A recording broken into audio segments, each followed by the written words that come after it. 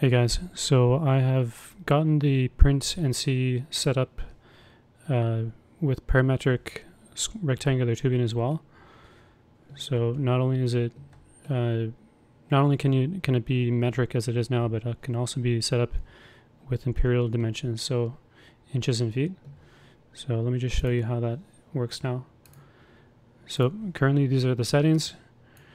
So we have settings for each set of tubing. So the base is down here, down there. We have the sides, so sides are over there.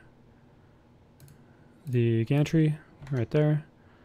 Rollers right there. The Z-box, which is right here. The Z-box becomes necessary when, like, let's say the gantry gets wider, the Z-box also has to be wide enough as well, else in here it'll get to it'll intersect. I'll show you that if that happens. So let me drop in the imperial settings. Where I have to buy imperial even though I'm in Canada. It's just easier to buy everything in inches.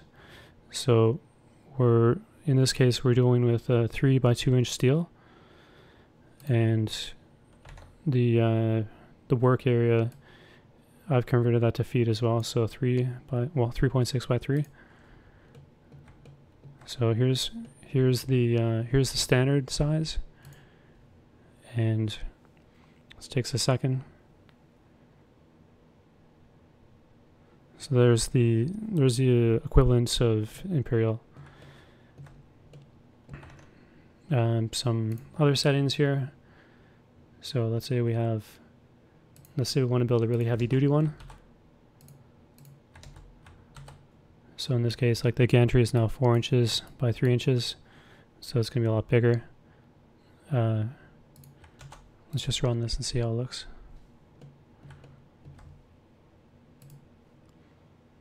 This one's also, like, the work area is also bigger.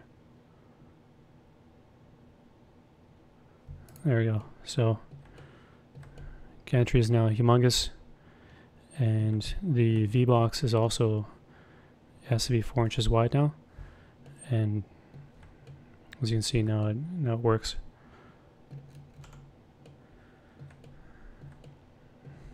So yeah, different thickness of the tubing, different dimensions of the tubing. Let's try.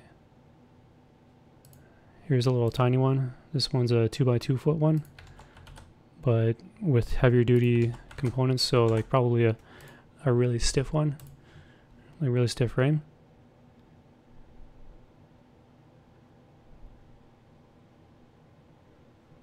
There we go.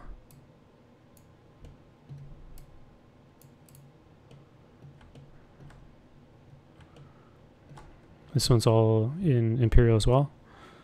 So in this case, we're looking at 2 by 4 inch rectangular tubing.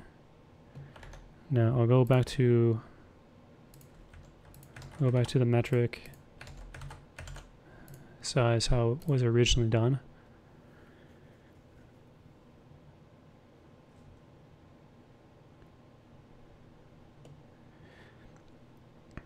And I'll show you what I've had to do with the this plate here. This is the face plate.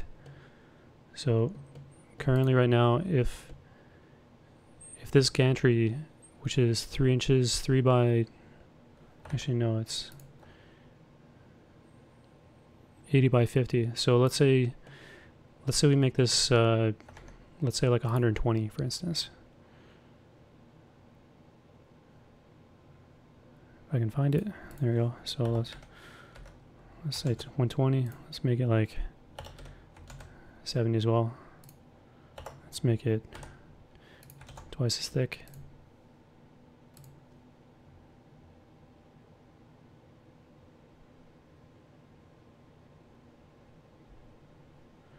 There we go.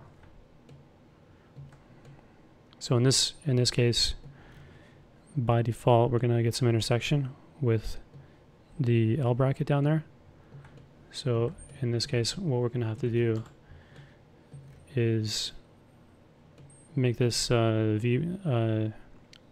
Z block thicker as well. So let's, like, it doesn't have to, so it doesn't have to be the same dimensions as the gantry. So let's just try 110. Let's see if that'll work.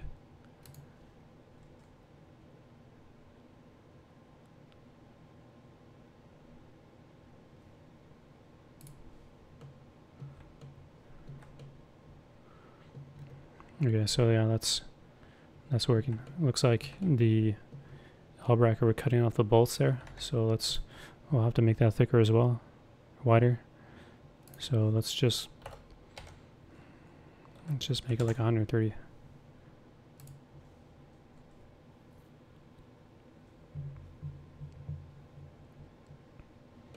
Something like that.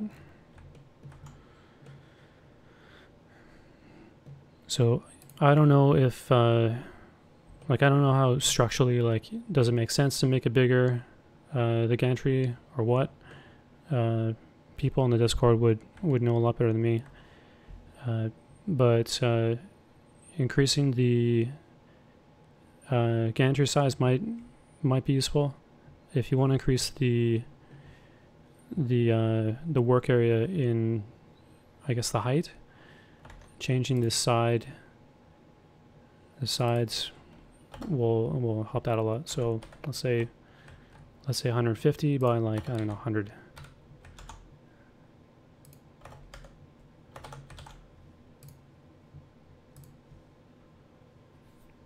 So all the plastic parts, they all get adjusted as well, just to fit everything.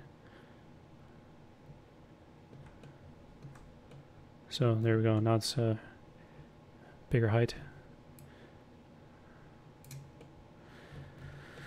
So that's what I got with this. So let me know what you think. I have the current changes on GitHub in a dev branch, so it's not on the main branch, just because this one's not finished. I don't have things such as the holes on everything set up yet. So that's just something I need to still do.